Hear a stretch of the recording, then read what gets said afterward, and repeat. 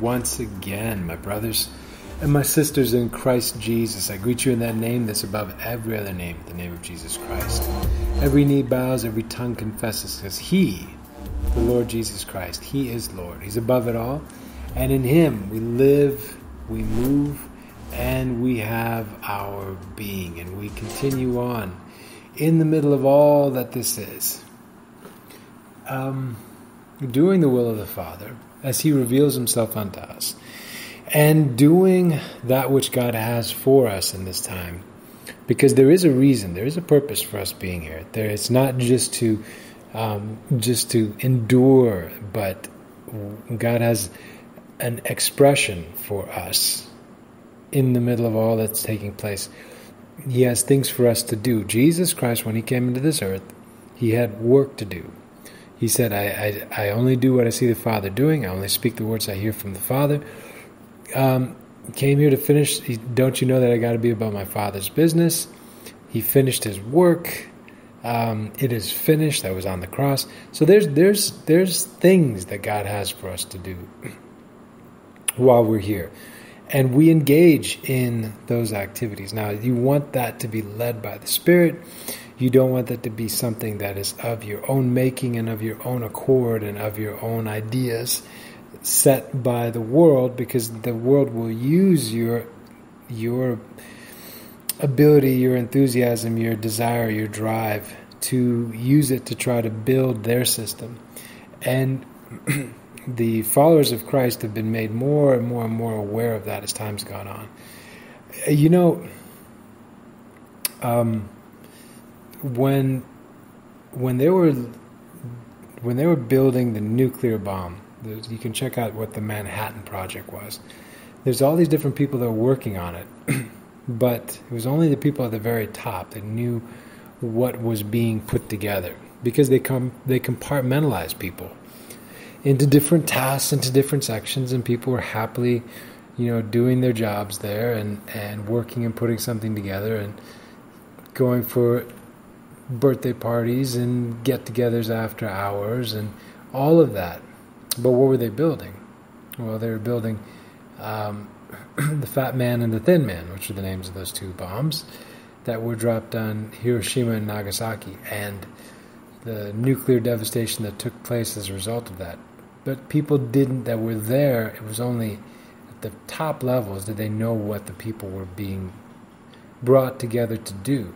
And by keeping people compartmentalized, they didn't have full understanding of what they were actually working on. And with that many people, they may have had an attack of conscience, they may have had questions about the ethics, the morals, and they had no frame of reference, too, for a weapon of that magnitude and that kind of destruction. So, but to keep people compartmentalized is a way where you can harvest their labors, but they don't see what their labors are being used for. The world has been doing that for a very long time. The world has been doing that to anybody that will participate in it for a very long time. Because if you can harvest somebody's labors, you can get them to do and to build what you want, and they don't necessarily know or understand that the bulk of it, what it's being used for, is to build a better mousetrap for the next set of souls that come along. So, the world doesn't want to lose any that come into this place. It doesn't want to see any souls leave this place and go on with Christ. It wants to keep them recycled and stuck in this machine and use those beings and use those souls to power their system on a spiritual and on a cosmic level. So for the child of God, when you follow Christ and he sets you free, you just do what he has for you to do. And that's very frustrating for the world, because they want you to be doing what they want you to do, not what God wants you to do. So when you walk with Christ, he's going to have you in different places doing different things. But it's not going to work for the world, because they can't get you to do their thing. Now, if you follow Christ, he may have you exposed to some things to teach you, to help you to understand, to open your eyes. But there's going to be that point of decision where they're going to want you to come in and you don't want to, because it's not within you. And you will, as a follower of Christ, because you want to go with life and truth, you will follow that which is within you, and that which is the Spirit of the living God leading and guiding you into all truth. You will follow that, and you will forget about the consequences and all the things that the world says are going to happen to you if you don't go with them. You'll go with truth. But when people go with the world, what ends up happening is that their labors and their efforts get compartmentalized and stuck into something that can be used to build their system, to build their trap, to build and to harvest the souls and the labors of man, to traumatize people in that process too, so that they can suck the spiritual energy off of them. You know, the world is really a terrible, terrible situation for what it is and what it is for people. But Jesus Christ gives us the way and the way out. The way out is the way within. The way out is the way that Christ established. The way out is to connect with the Father and to be led and guided by His Spirit for the balance of your time. Now your life is no longer your own.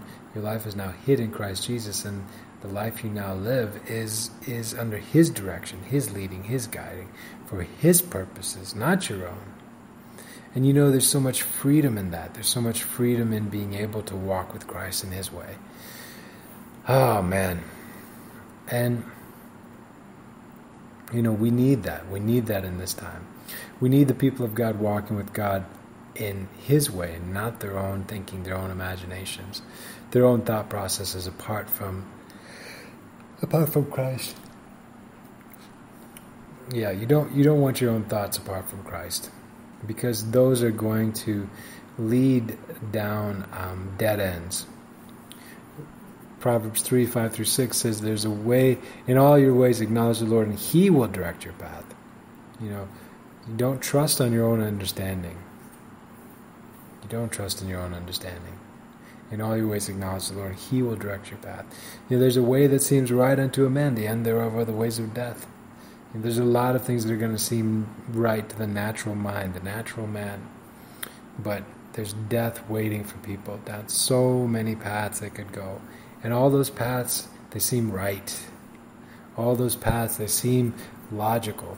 How many people are in a world of hurt right now because they went down the path that seemed right? And it seemed right to the natural man. But they're in a lot of pain. But if you follow the living God, His truth and His promises are there, and you can go with that truth and you can go with His promises, and those will carry you through. So the world tries to keep those promises and that truth away from the people so that they live beneath their means and they live beneath an understanding of what is real, who they are. Who you are in Christ Jesus, who is your eternal self. They want to keep you away from that. And if you can be kept away from that, then you can be controlled. If you can be controlled, you can be manipulated. If you can be manipulated, your labors and your efforts can be harvested. If you can be harvested, then now what you would do and create is used for nefarious purposes rather than for kingdom purposes.